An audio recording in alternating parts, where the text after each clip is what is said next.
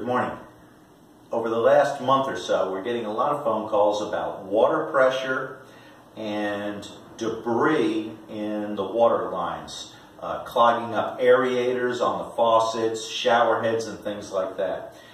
In the summertime, especially, some utilities are adding lines or changing out their water lines and things like that, drilling new wells or making new connections. And a lot of times you will get debris coming from this the water provider to your house, whether it be the municipal system or a private system.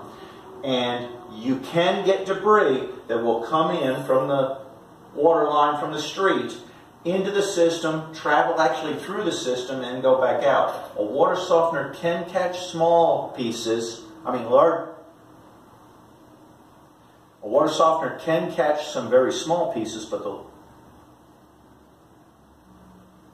a water softener can catch the big chunks, but the little ones can go through. So if you're having issues in your neighborhood and you're getting debris through the line, a simple fix is, for just a little while until they clear the lines, is put the unit in bypass. You have gray handles or red handles on the top. They're shaped like arrows. And what you'll do is put the two arrows tips to face each other, and then water comes in, cuts straight across, and goes around.